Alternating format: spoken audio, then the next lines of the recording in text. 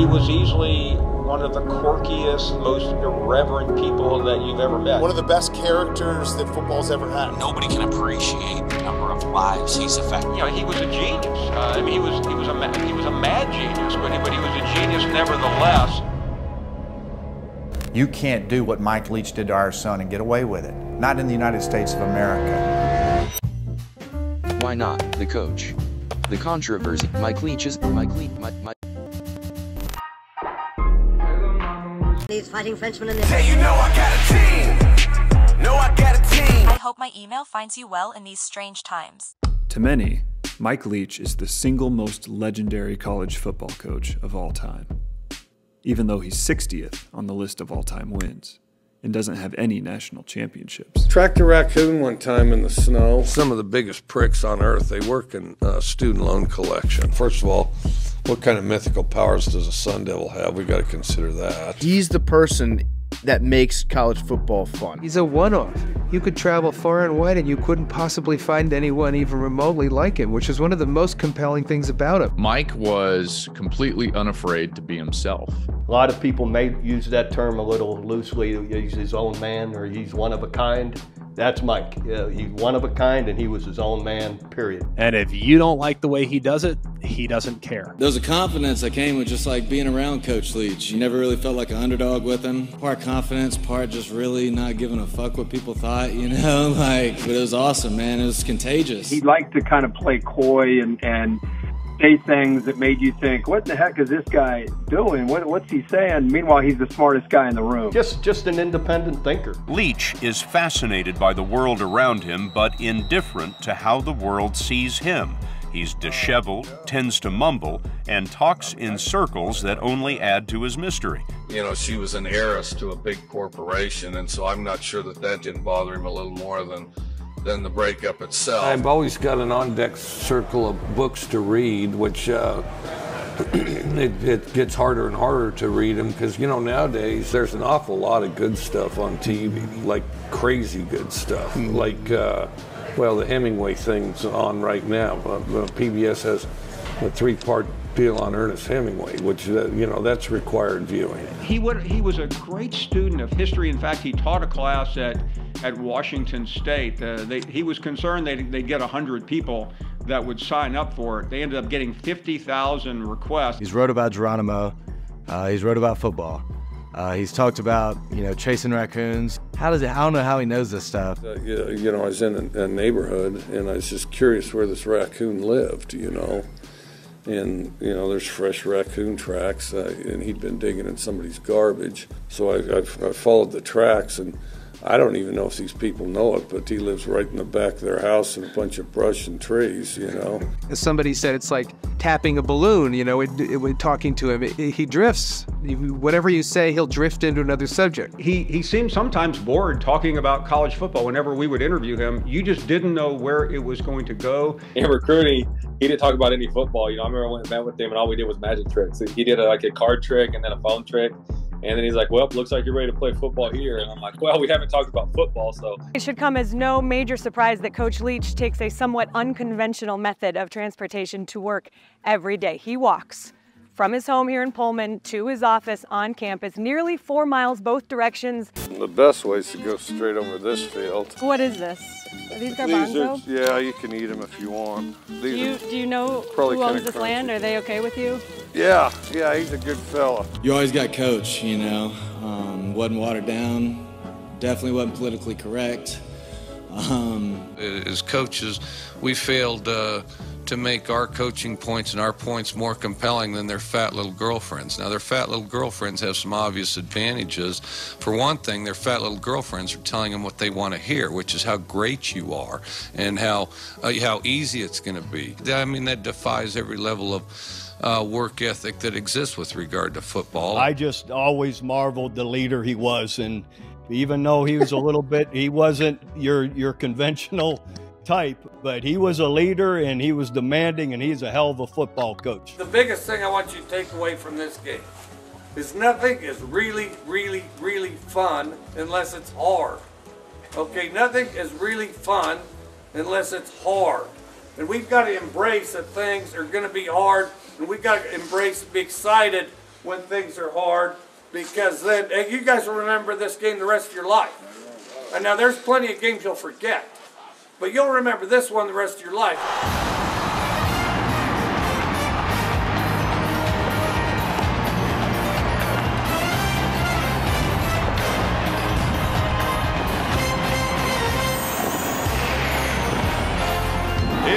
Texas. Imagine your favorite team bracing for the biggest showdown in school history against a hated in-state rival just after sundown. The Red Raider Nation has never been larger.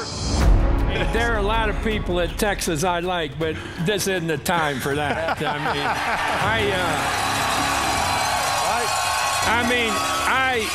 I deeply hope we beat their ass today.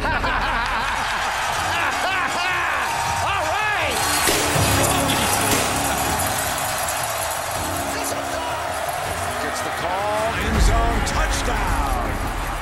An extra point away from coming back in dramatic fashion. You were, forgive me for this, about to lose to the #1 team in the nation. What's Leach's demeanor in that moment when he's sending you back out there? He just turned to me and he said, "All right, let's go score," pretty much in that tone. Pretty good advice in exactly, that what position. What else are you going to say, you know? Wall's going to take it out straight up the field to 15, 20, 25, oh, maybe not, 30, 35, and out of bounds at the 37. Harrell ready to go, he's got the football, pressure coming, throws it short, and it's caught. One, low snap, Harrell's got it, back to throw time, throws left sideline, it's caught. So Harrell in the shotgun from the 28. Lincoln Riley shared with me a story about the great Texas Tech team in 2008. Middle of the season, one practice, Mike decides that they haven't been throwing the go ball very well. And so he decides that in that practice, that's all they're going to do. And the quarterbacks obviously are going to throw go routes all day, but the wide receivers are going to run go routes all day long. Well, these wide receivers end up running go routes all day to the tune of probably, Lincoln said, 3-4 miles of go routes. You know, that's all they're doing. And some of the other coaches started getting worried about like the number of go routes that they were running and the freshness of the wide receivers and their legs. And some of them said to Mike, "We can't do this." And Mike said, "Why not?" Do you remember what the situation was? Texas is #1 in the country. Both of these teams are 8-0. It's early November. There is no time left on the clock. It's 33-32 Texas until it wasn't. 8 seconds. Do you know what route was called on that iconic play against Texas? That was all go. That was 4 verticals. It was go routes. The throw goes to the right side for Crabtree. It's caught.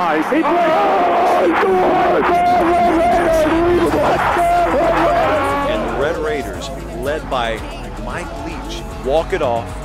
Stunned silence on the Longhorn sideline. We don't have a 12-team playoff here. Texas was out. That was it. Colt McCoy looks devastated because he is. And it didn't matter what coverage Texas was going to run. Graham Harrell and Michael Crabtree knew, because of days like the only go route day in practice, that they could execute it. And it was because of Mike Leach and his willingness and his fortitude to just say, why not? Why not? One sports writer called you a football madman, directing a sideshow. Yeah, well, I don't know. I mean, I don't have any disagreement with it, really.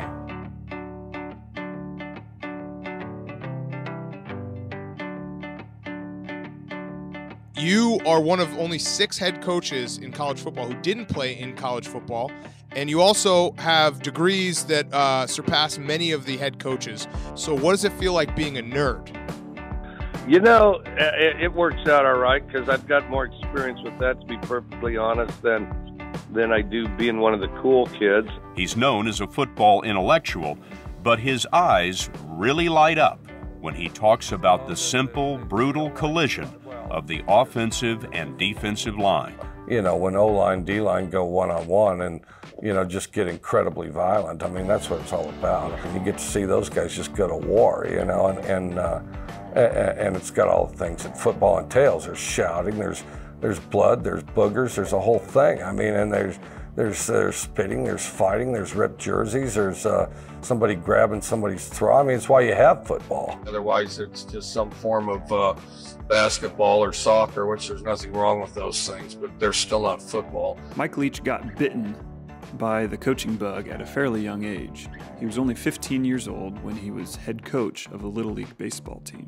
You know, I was fairly consumed with, you know, the moving parts and being the best baseball coach that I could. You know, I looked out there and I thought, well, you know, I can do that. I can do that better than these guys. It sounds insignificant, but it certainly wasn't to me, and it's why I'm coaching college football right now, because I never really got that out of my system. But he wasn't always set on a path into professional coaching. He went off to college at BYU and then immediately on to Pepperdine for law school. What kind of lawyer did you think you were going to be? I wanted to do, at the end, I wanted to do like products liability, as in, you know, if that camera explodes all over that guy, we'd sue the camera company and their insurance company, you see. But for all intensive purposes, he just really couldn't shake this call to coaching. He was worried it would be increasingly difficult to turn back to try coaching if he went ahead and started practicing law. I went through this thing in law school where I'm thinking, okay, do I have a great law practice, coach in my spare time, or coach when I retire? I mean, I knew that that wasn't going to quite cut it because, you know, spare time, I knew that there, at times there wouldn't be spare time. So he decided to never start practicing law in the first place. And so I figured, well, I'm going to coach for, you know, 2 years, 3 at the most. Get it out of my system, then go practice law. And so that was more appealing, except for when I graduated from law school and we informed my parents and my wife's parents that I was going to go pursue coaching for a while. How'd that go After they decided, realized that I wasn't joking. No, they were pissed. I mean, 3 of them were pissed except my dad. He just walked off laughing, shaking his head. So instead of taking a high salaried job as an attorney, he went back to school, racked up even more student debt, and got a master's in coaching. Would I spend a week in jail to get rid of my student loans? I would have spent 3 months in jail to get rid of my student loans, and I would have done it happily. And eventually, before it was all said and done, I'd be leading prison calisthenics and stuff like that. I mean, I would have been like that leprechaun on the damn Lucky Charms if they said, okay, 1 week, all your student loans are raised. In his first few years coaching, he'd only make like $10,000 a year, but it was what he felt more called to do. So he began gathering experience in assistant coaching roles, and after a few years, he landed a job as offensive coordinator under head coach Hal Mumme at an NAIA school, Iowa Wesleyan. I was the recruiting coordinator, I was the video guy, I was the equipment guy, I was the offensive coordinator, I was the offensive line coach, and I was the sports information director. I hired Mike in 1989 when I got that job, mainly because nobody else wanted it. Iowa Wesleyan had been winless the year before in 1988, so when Leach and Mumme got in there, they knew they had work to do. And basically, they got to work on reinventing football offense itself. We had driven around all these places in a 1984 Ford Taurus trying to find all these ideas to put into our offense, put into what we were doing. And together we'd constantly devise, think about, tinker, copy. How do we want to move the ball? What do we want our offense to be like? Because at the time, you know, there was really only 1 or 2 ways that would be accepted to move the ball down the field. We would go anywhere and everywhere and study what other people were doing. I mean, we'd drive to a high school if they had some neat little play or something like that. We'd drive up to the Green Bay Packers. We would drive to any college under the sun and blizzards as we're driving across Iowa. And in the course of that, I was fortunate to develop a pretty good knowledge base, and certainly a diverse one. Philosophy-wise, we want to maximize space.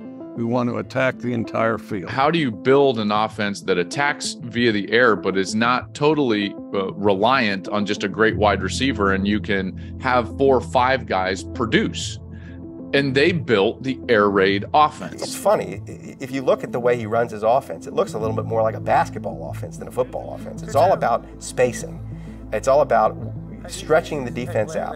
Even his line is stretched all the way across the field. Sometimes it's hard to tell they're an offensive line. There's so much space in between them. We were at Iowa Wesleyan for 3 years, won a bunch of games, went to Valdosta State for 5 years, won a bunch of games, and then from there is one of the biggest leaps in the history of college football. Hal got hired to be the head coach at University of Kentucky. Went from Valdosta State to the University of Kentucky. How about that?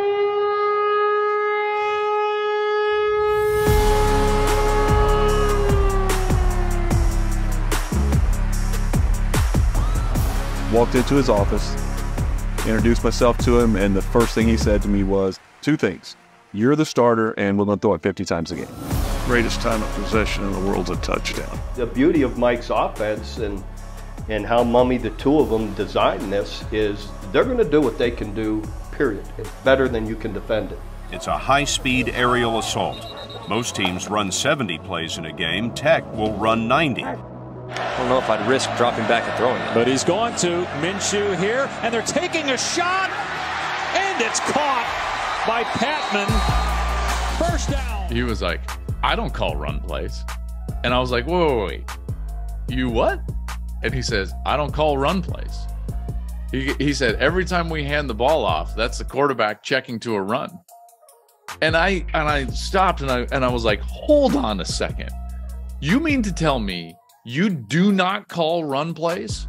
And he said, absolutely not. It's as if when he walks into a football program and grabs the quarterback, he sprinkles fairy dust on him because the quarterback becomes a different human being. When I called Mike Leach to tell him that I was going to decommit from Texas Tech and that I was going to be going to Alabama, he responded quickly, like he can do.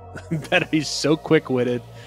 He responded by saying, "Oh, that'll be good. You'll throw 5 times a game."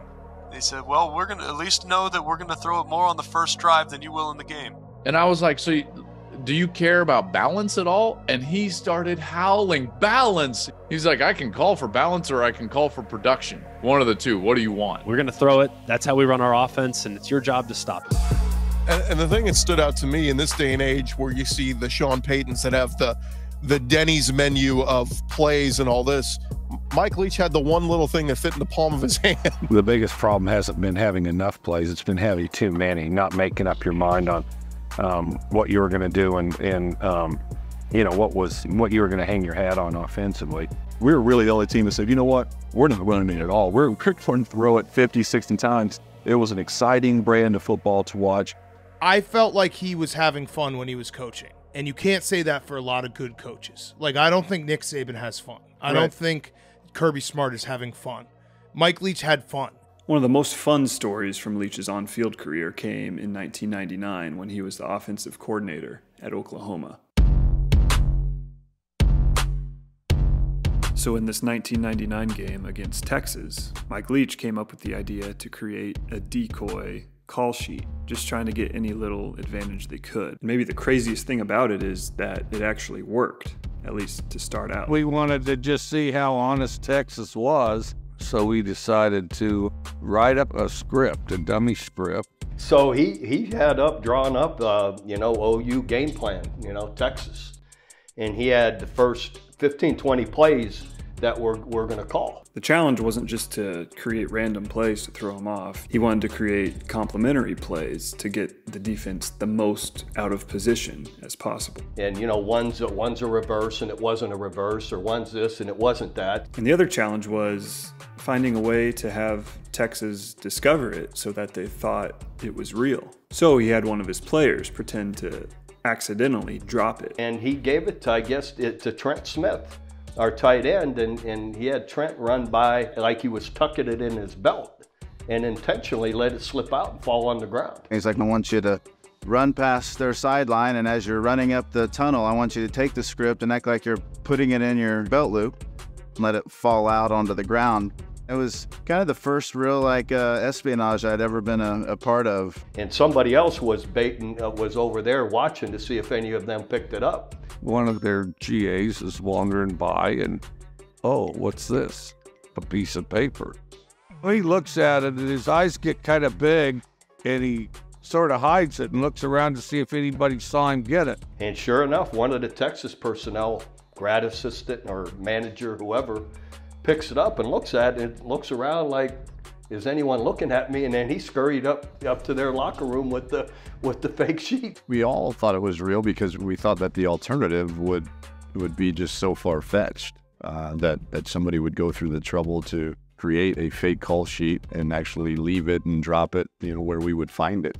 I didn't know this was happening. I found out about it like at the end of the next week, and I'm like, you got to be kidding me. You guys did what? Paul Reese takes it up to the press box. He starts studying the script, trying to figure out what defense they're going to call to match up the script.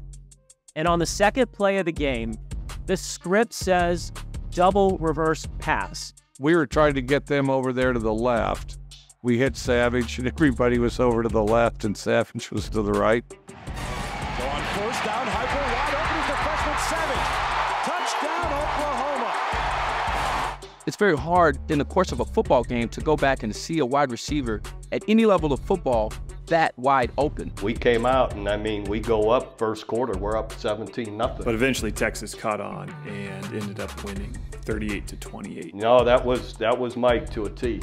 Don't ever try to pick up my scripts or steal my signals because you don't know what may be in store for you.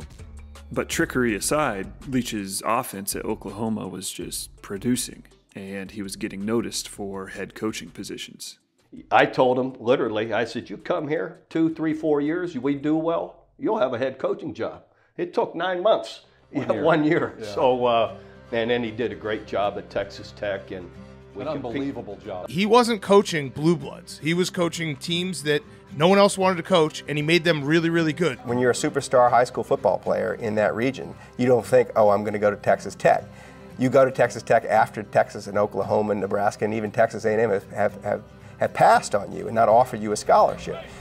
So this coach was taking athletes that had been kind of the rejects of the big schools and using them to beat the big schools. In the last 4 years, they almost lead the conference in victories with a class that has been, on average, those recruiting classes, and then towards the bottom of the class. The real genius of Leach as a leader isn't necessarily the scheme or the strategy, it's the institution that he's built here, the repetition. Bear Bryant always said, don't hire anybody unless he knows something that you don't, because if he doesn't know something you don't need him. Bringing on good coaches and delegating to them, choosing a small playbook that they rep rather than a big playbook and they try to out-scheme people.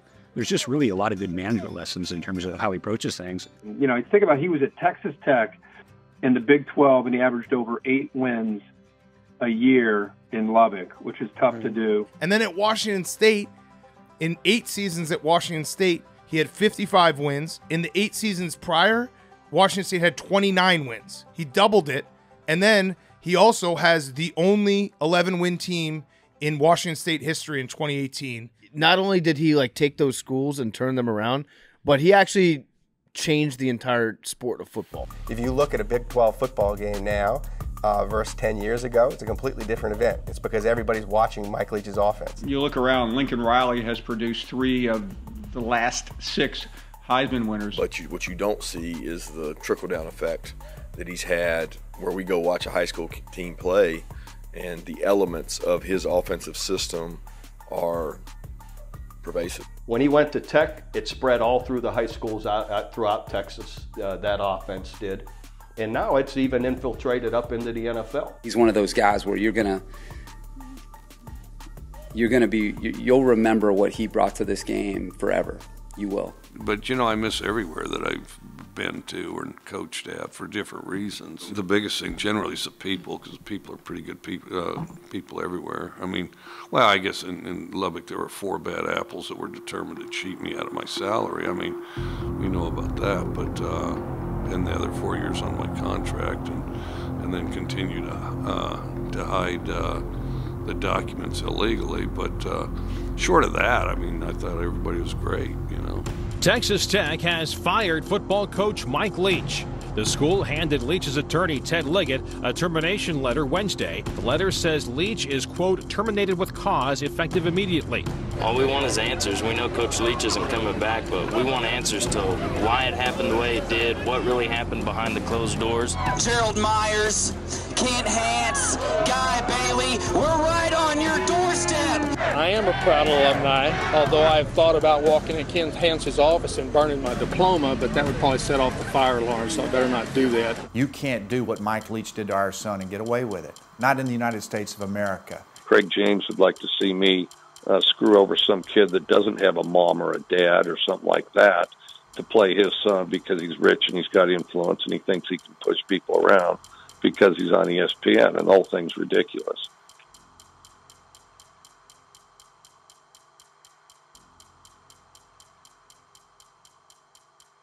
Mike, I want to start with your description of the attitude of Adam James while he was a player for you. I think the biggest thing is I think he's lazy. I think that there's a sense of entitlement. You know, really a guy that we could never get to work hard and wanted to fall back on his father anytime he wasn't playing. And so, you know, you had Craig meddling in things all the time. Anybody who thinks that we asked to go through this, think again. This is not what we were hoping for at all with Adam's career at Texas Tech. You said that Craig James was meddling. How do you define meddling? Well, I would say when you call coaches, when you call me, you call his position coaches, both of them. You call other administrators on campus. You were portrayed today on Outside the Lines as a helicopter dad, meaning that you're always hovering around. These were the words from the attorney from Mike Leach, and also that your son was a disgruntled player, not getting enough playing time. What would be your reaction to those statements?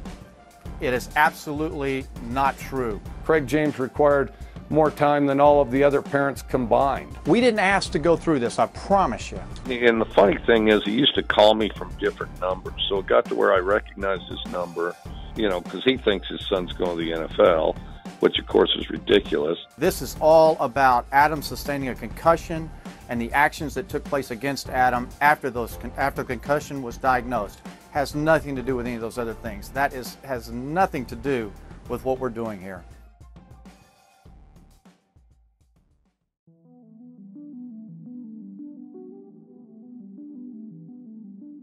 He came out on the field. He was not dressed in school gear like the other players and everybody else involved. Had a hat on backwards, had his sunglasses on. And I said, why does he have sunglasses on? They said, well, he's sensitive to light because he had a concussion. I said, well, put him somewhere out of the light. Leach was suspended by the university on Monday while the school investigated allegations that he mistreated an injured player. Receiver Adam James alleges Leach twice confined him to small, dark spaces, including this equipment shed during practices after the player was diagnosed with a concussion. So then he went to a garage that's got the door open. At no point was the garage locked. It holds 2 vehicles. It's got an ice machine. It's got a fan. And while we're on the subject, the offensive line during special teams will go to the shed, especially on a hot day because it's shady, and second of all, because there's an ice machine there.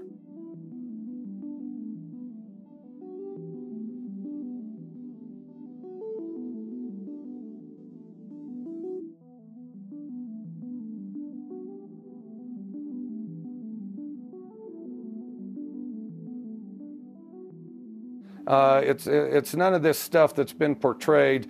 None of this Cool Hand Luke, Brubaker stuff that is so popular to sensationalize. And quite honestly, I think there's been some irresponsible journalism on that because there's been an overwhelming amount of evidence to the contrary. I mean, with regard to Adam, the entire thing's about playing time. I have a statement by Dr. Michael Fye, who's the doctor that treated Adam James and diagnosed him with a concussion. And the most important line on this statement says, according to the information given to me, no additional risks or harm were imposed on Adam by what he was asked to do.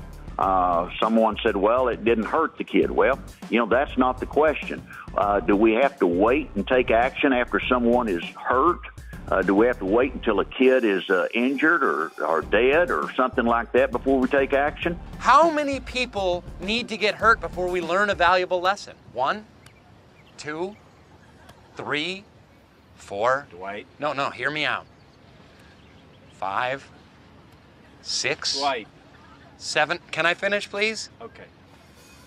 8. Craig, without getting into specifics, there's a lot of arguments how big the room was, air-conditioned, dark, etc. From everything you have heard in all your years in football, in college, and the NFL, have you heard of teammates or other players in any other leagues being treated in a similar fashion?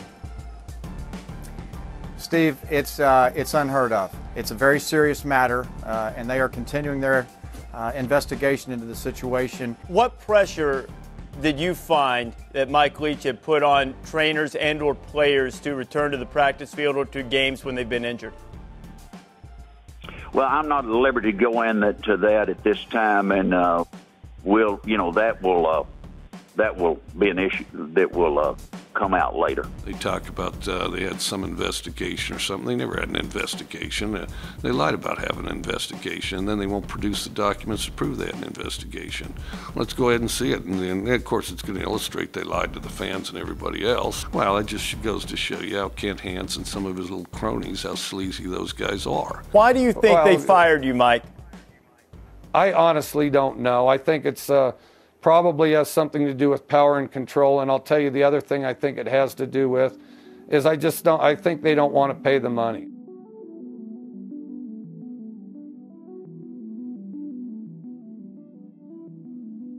Do you think this book and lawsuits are hurting your chances of getting a head coaching job? Well, it's had a chilling effect. I mean, they smeared me for, the better part of a year, and so this is an opportunity to set the record straight. I mean, on one hand, I get, if you upset ESPN, ESPN threw out a bunch of lies about me for a period of time, and so I definitely have an interest in setting the record straight. And the crazy thing is we haven't heard from Craig James since, basically. Well, he ran for senator, and he got smoked. I've got support all over the place. I have a lot of friends out here, and I've been out here several times, and so it's a fun place for me to come. There are a lot of good candidates in this race, and so we'll see how it shakes out on election day.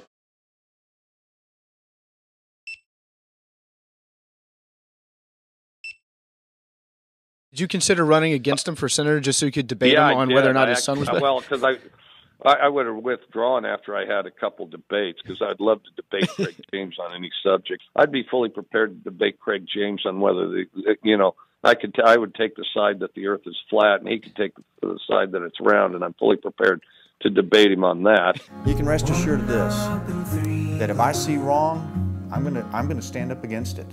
I will never let something go by that is a bully or someone who's done something wrong. And then, the funny thing is, in the Dallas Morning News had this thing, I hadn't given any speeches, I wasn't running for senator, none of that. Who would you vote for senator, Mike Leach or Craig James? I got 96% of the vote.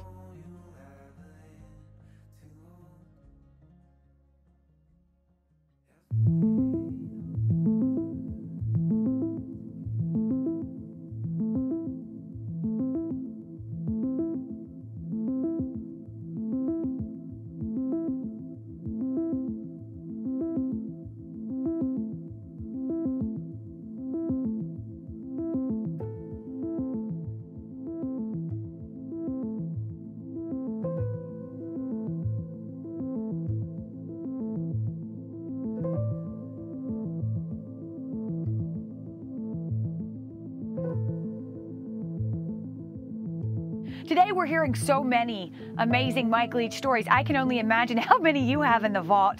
But can you share a favorite story with us? I remember one time we were on safari in Tanzania, and we had all gone to bed. And kind of on these trips, a lot of times you had to kind of keep track of Mike. I'd bring a friend or somebody that would, because Mike's very intellectually curious, and sometimes he just kind of literally wanders off. So late that night in Tanzania, I got up and thought I should go check on Mike. And it was wee in the hours of morning, and he had stayed up all night with a local Tanzanian bartender trading stories. And Mike was very intellectually curious about people, and they had shared stories about his culture and his family, and Mike sharing stories about his culture and his family. And the fellow was very interested in cowboys, and Mike was very interested in what it was like to get married in Tanzania. And I remember that they developed that friendship. And after that, when we got home, Mike was adamant that I had to help him find out where that fellow lived, and so he could mail him a cowboy hat. There was no facade, ego, or front. It was all just him, man. And that didn't matter who you were, who was around, what the setting was. The extreme authenticity in which he lived his life, man, he brings that out in others, and that's just so special. Conversations that would take crazy turns in a delightful way, and you'd always learn something, and you always felt like he was humble enough to feel like he could learn something from you. He was interested in your stories. He would ask lots of questions, and you always felt like he wasn't going through the motions. He actually wanted to know about you, because as much as he knew, as wise as he was, he always felt like he could learn from other people. It didn't matter if you were a billionaire living next to him in Key West or a guy that he would see at Little Dewey's there in Starkville, Mississippi. He could find common ground with you. He could engage with you. And in some ways, you'd find yourself looking at the clock saying, Coach, I got to go. Because he was so engaged and so willing to talk to anybody. And I failed to mention this at the beginning of the story. Bill Stevens, who was the SID at Washington State, he said at the time, Coach only has 15 minutes. Like, that's it. That's all we got today, because it was busy. It was Thanksgiving week. And I thought, okay, yeah, that's fine. I'll take as much time as you're willing to give. We sat there for 45 minutes talking football. A couple of times I said, Coach, do you need to go? And he says, no, I love this. I'll always remember that.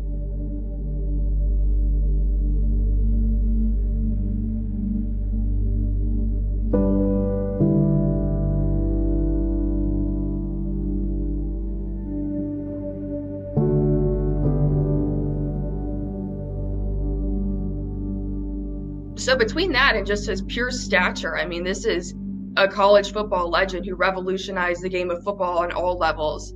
And so just to have the time, that one time, and then to have developed this is something I'll forever be grateful for.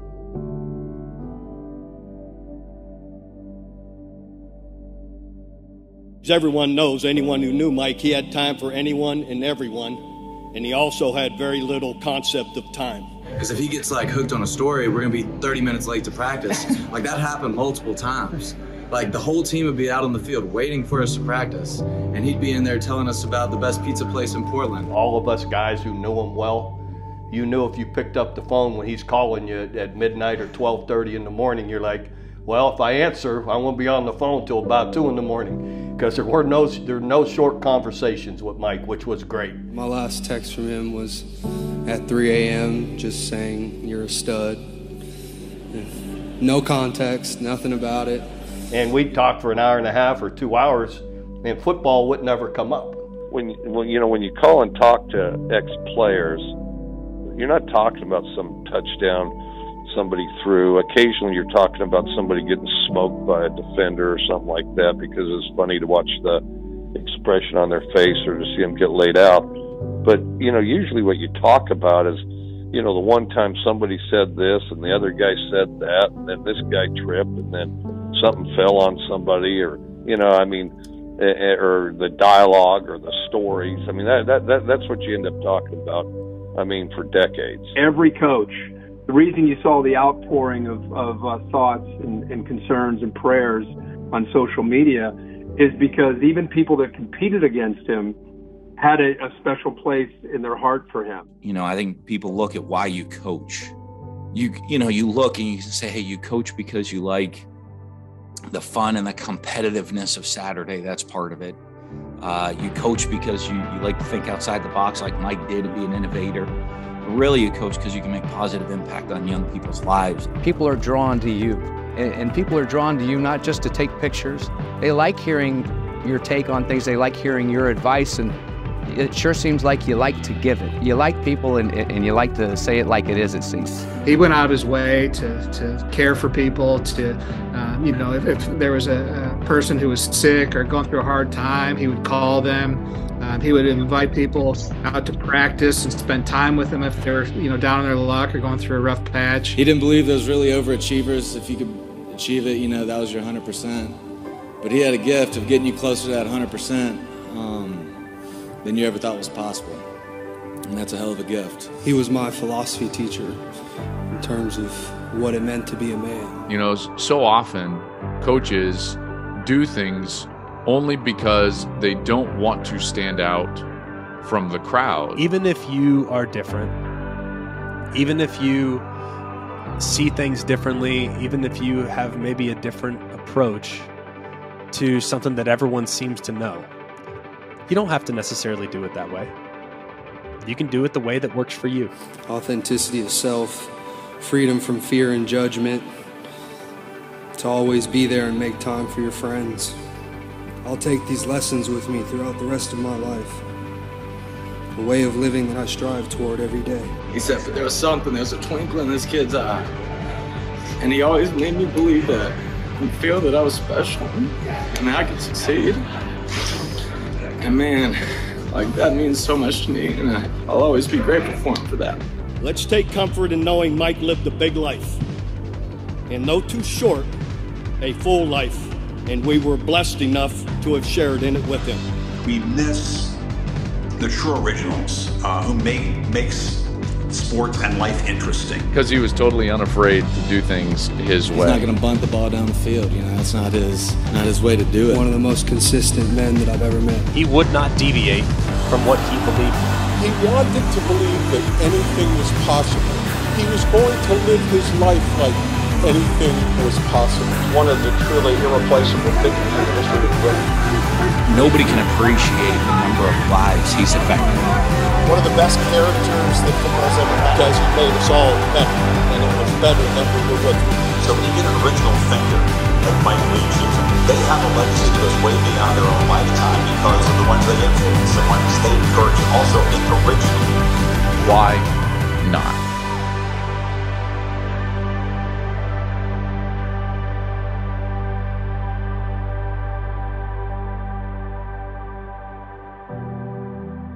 Swing your sword. You're supposed to swing your sword like this. You're swinging yours like this. I mean, you've got to find your inner pirate. A lot of times things just happen for a reason.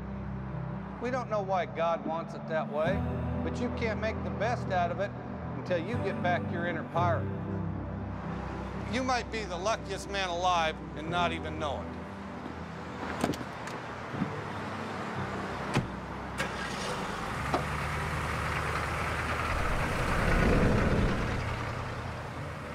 When people write the Mike Leach obituary, that's many years from now, many years from now, how do you want to be remembered? Well, that's their problem. They're the one writing the obituary. I mean, what do I care? I'm dead. Hey, you know I got a team. No, I got a team. Ain't no getting in between. Hey, you know I got a team. You know I got a team. Ain't no getting in between. Hey, you know I got a team. You know I got a team.